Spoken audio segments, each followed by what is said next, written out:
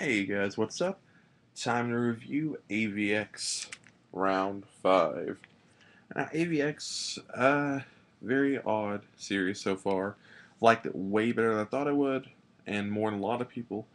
But at the end of the day, it still has kind of come to the chopping block almost every week I've bought it, as far as if I'm going to continue to buy it. And this is a prime example why. This issue, I loved the beginning, and I loved the end. But a lot of the middle, I just kind of felt bored.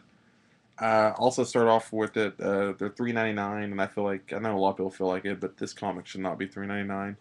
There's not a lot of material here at all. It's $3.99 for the namesake alone, and well, I guess they claim it's $3.99 because it comes with a free digital copy, but yeah, that's whatever. It's cool to have, and it's cool that they're doing that, but they're not going to gain or lose any money by with that alone. They're going to lose money.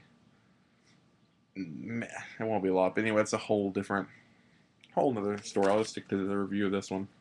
Anyway, this is Hope finally coming face to face and basically meeting the Phoenix Force, and it does take some turns I didn't expect. The beginning, it has comparisons to Hope being the bombardier that dropped the atomic bomb, and Phoenix being the atomic bomb.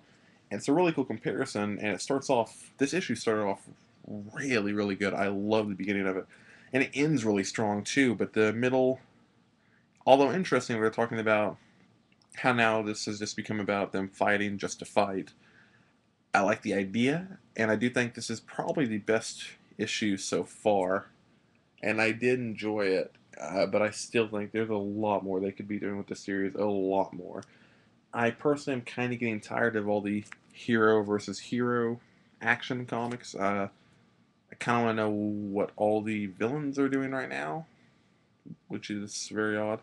But there are some cool moments in here, and it is starting to feel like a bigger event. My biggest complaint with AVX so far has been that it just doesn't feel big. It feels like a small comic, and I don't know how to explain why. But to me, every time I've read it, it just feels small. It doesn't feel like this big epic. It just feels like a series.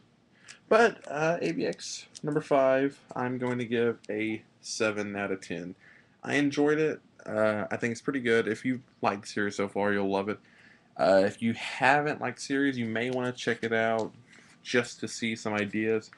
And it does take some twists that I didn't see coming. Or not so much twists as turns. But overall, I enjoyed it. So AVX number 5, 7 out of 10. See you guys in another review.